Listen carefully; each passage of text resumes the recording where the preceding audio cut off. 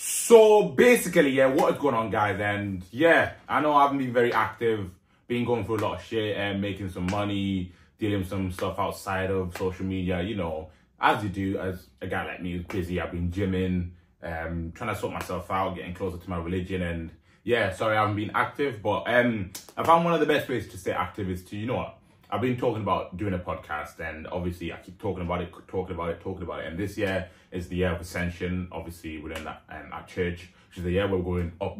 We are going to be going up. So obviously I thought, you know what have I got to lose? Let me just do it, get the ball rolling, and then, you know, I always tell myself, for people who want to start content creation, is it doesn't matter where you start, it's about the journey and how you get to where you want to. Because at the beginning, it's not going to be great. The setup's not going to be amazing. It's not going to be the best. But bit by bit, you're going to level up. People are going to come with you. And obviously, if you guys enjoy this kind of content, or you have specifics, like once I get into it, that you want to see with this, then obviously let me know. So before we get started, obviously I just want to say thank you for everyone who has stuck around and who is still watching. I know the channel's been dead, and obviously the old videos are literally carrying the channel. But yeah, let's just get straight into it. So basically, yeah, I'm going to be starting a new podcast called the M.V.P Podcast. And for those who don't know what MVP stands for, like, come on, most valuable player. So the podcast is going to be about obviously self-improvement, gymming, health and fitness, finances, dating, just all stuff in your life that's going to make you the most valuable player.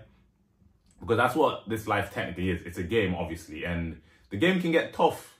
But if you're the MVP, like, come on, look at Ronaldo and Messi. Okay, whether you believe obviously there's been controversies where, like, let's say they maybe shouldn't have won Ballon d'Ors, or they should have, but because they were the MVPs, it didn't matter. You'd go along with it. Yeah, you might be upset. Yeah, you might be angry, but when you're the MVP, you have the best options, best selections, best life choices, and pretty much you can do almost what you want. You know what I'm saying? Like, those two obviously legends. I use them as examples because they've done something that's mad. Like, I think it was 10 years just them two, top of the world. And obviously slightly different, both of them, and some people rate Messi more, some people rate Ronaldo. I'm a Ronaldo fan personally, and why is that? Because I feel like, basically, I watched a video pretty much talking about, like, you know, Shaq, I think Big Shaq, the basketballer. He probably could have been the greatest of all time because he had the best foundation of being a basketballer. He was big, massive, like 7 foot.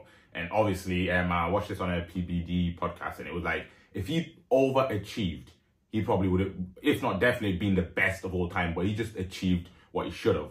Whereas there's other people, like, let's say, like, I think Messi was just naturally gifted in football. It was just there. Whereas Ronaldo had to work hard for it, train, and obviously build more discipline. And that's why I think Ronaldo's going to keep playing. And, like, yeah, people say he's in the Saudi league playing against terrible people. But if that was the case, everyone would just move to Saudi, get paid a lot of money, and break all the records. But they don't. So, yeah.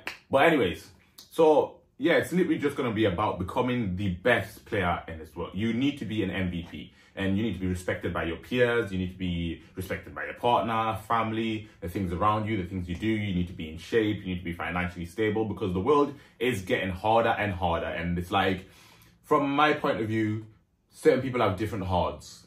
Like, some people have difficulties financially. Some people have health difficulties. Some people have relationship difficulties. But when you're the MVP, these aren't difficulties. These are just now bumps on the roads, you know what I'm saying? Like, if you're an MVP, you have access to pretty much the best of anything. If your financial situation is great, if you're in shape, if you have a good partner, the world's yours. Like, what can't you do when you're the MVP? Like, look at Pops, Ronaldo. He's doing his thing, you know what I'm saying? And obviously, I am saying my goal is to become an MVP.